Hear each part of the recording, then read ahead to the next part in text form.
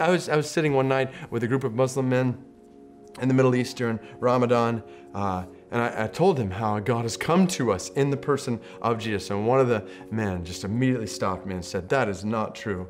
God would never debase himself by becoming like us. His character," he said, "is too great for that." So I said, I agree that God's character is great, which is precisely why he came to the earth as a man. And this guy said, "I don't understand." And I said, "Well, let me just tell you a story and ask you a question."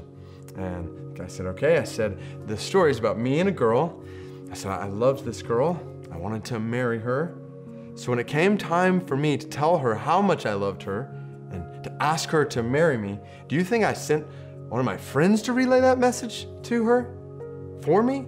And the guy said, "Well, no, of course not. You need to be the one that goes and tell her you love her and you want to marry her." I said, "Exactly. I need to go and tell her myself." Why? Because when you love somebody, you go and you tell them yourself. And he said, "Yeah, that's right." So I said, this is how I know God's character is great, and he is infinitely loving. He loves us so much, he didn't just send this person or that person, this prophet or that prophet. He came to us himself to tell us, to show us that he loves us, desires relationship with us.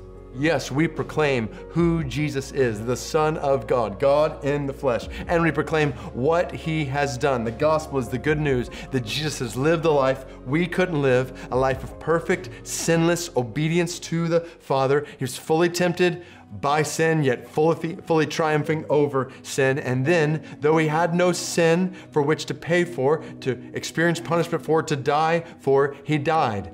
And he died for what reason? He died the death you and I deserve to die, in our place, as a substitute for us. He died for your sin and for my sin. He died for us. So put it all together. The beauty of the cross of Christ in light of all that we're talking about, because at the cross what we see is God in the flesh experiencing the full judgment due sin, enduring the fullness of a judgment against sin, and in the process enabling salvation for sinners. His justice and wrath, yes. His mercy and love, yes. So is God just towards sin? Absolutely. Look at the cross. Is God merciful and loving towards sinners?